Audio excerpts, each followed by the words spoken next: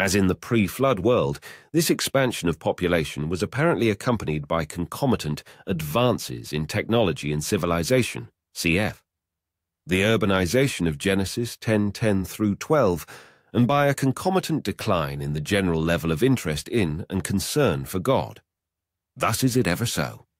It was not long after this process had gathered momentum that Satan launched his next major counterattack, inspiring the premier political leader of that day, Nimrod, to fuse this growing population into a united, one-world society.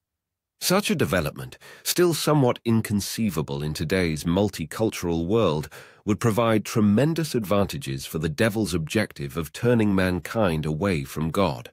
A highly cooperative, highly homogenized, highly centralized society need only be shifted in a godless direction once.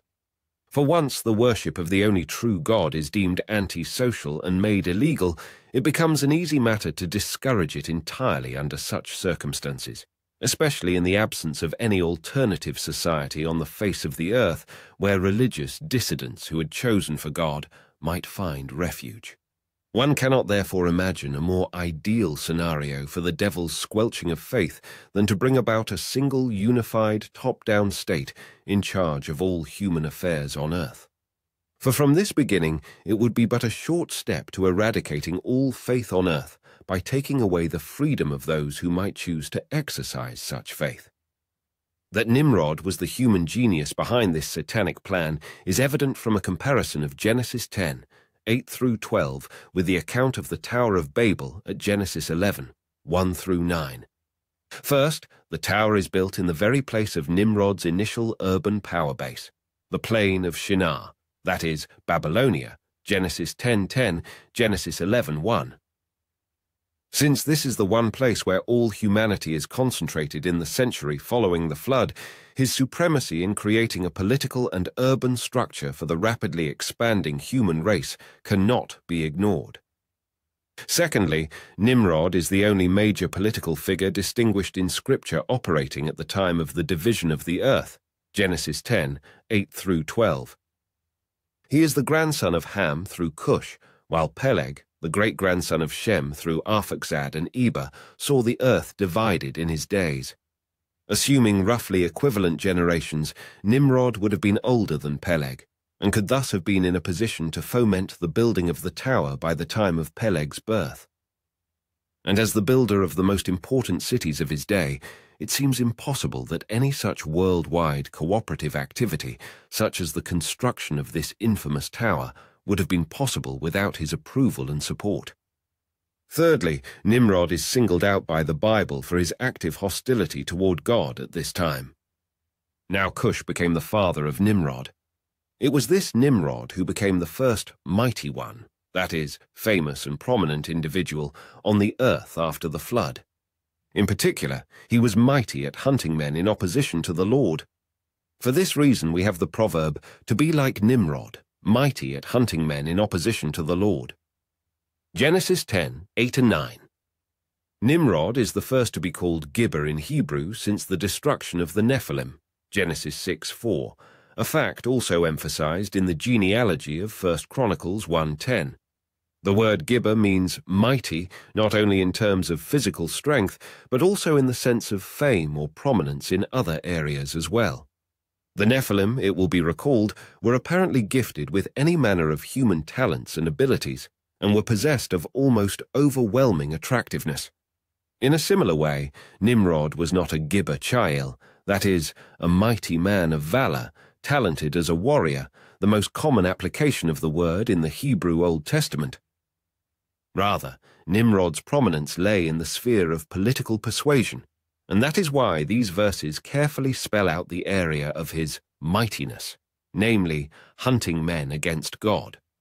That the hunting here referred to does not pertain to the taking of animals for sport is plain to see. God's covenant with Noah after the flood authorized the use of animals for food, Genesis 9:3, save only that the blood, a symbol of life in general and the work of Christ in particular, had to be drained off in a specific way, Genesis 9:4. There is thus no reason that literal hunting should be in any way against God, the meaning of the preposition lifni here. As indicated by his success in organizing the growing population of the earth into cities, initially Babylon, Erech, Akkad, and Calneh, all on the plain of Shinar. Genesis 10. 10.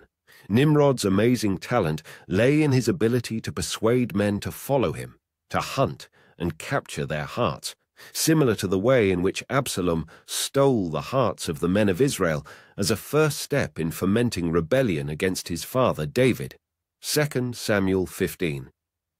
6. Fishers of men is the righteous antithesis. Matthew 4. 19. This ensnaring of his fellow's will was clearly against God, as the sequel shows. And it is more often the case than not that, where political mass movements are concerned, their entire purpose and foundation are, when stripped of all facade, anti-God in the extreme. Fourthly, the very name Nimrod means, in Hebrew, let us revolt. We may surmise, therefore, that Nimrod was not this individual's original name, but that it was changed, as so often was the case in Old Testament times, to reflect the crowning characteristic of his personality, as well as the most significant event of his career. The rallying cry that became the name by which history knows him, that is, Nimrod, is reminiscent of the similar call to arms that will be raised by the leaders of the final revolt against God, the Gog-Magog rebellion, Revelation 20, 7-9. Why are the nations forming into a mob and the peoples of the earth grumbling idly? The kings of the earth are assembling, and its princes are gathering together against the Lord and his anointed one, saying, let us pull off their chains and cast their cords from us. Psalm 2, 1-3. Finally, Nimrod's career is clearly split into two phases in Genesis 10:10-12. The second phase, directed not at the plain of Shinar, where all of mankind was concentrated in the century after the flood, but to the more northerly climes of Assyria, must reflect God's frustration of Nimrod's original, more grandiose scheme.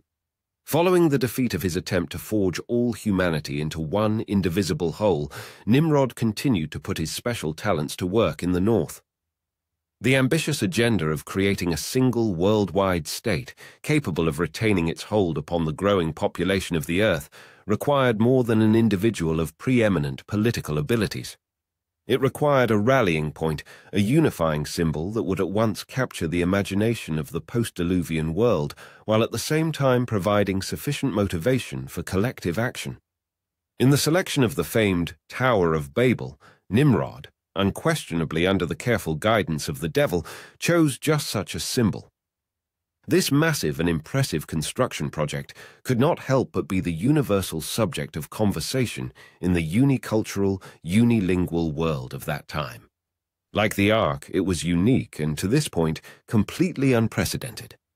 Unlike the Ark, however, which had, after all, been commissioned by God as a sign of impending judgment, as well as a vehicle of deliverance from that judgment, the Tower of Babel was not only not of God, but was instead decidedly anti-God. This is true for a number of reasons. First, the main objective sought by Nimrod and his diabolical master in the pursuit of this project was to parlay the universal cooperative effort of the tower's construction into a future, enforced, unanimity of action on the part of all mankind. Once the precedent had been set and sufficient time had passed in such a unified, all-out effort, the roots of a monolithic world state would have been firmly set. Compare the securing of the Roman Empire on account of the lengthy reign of Augustus.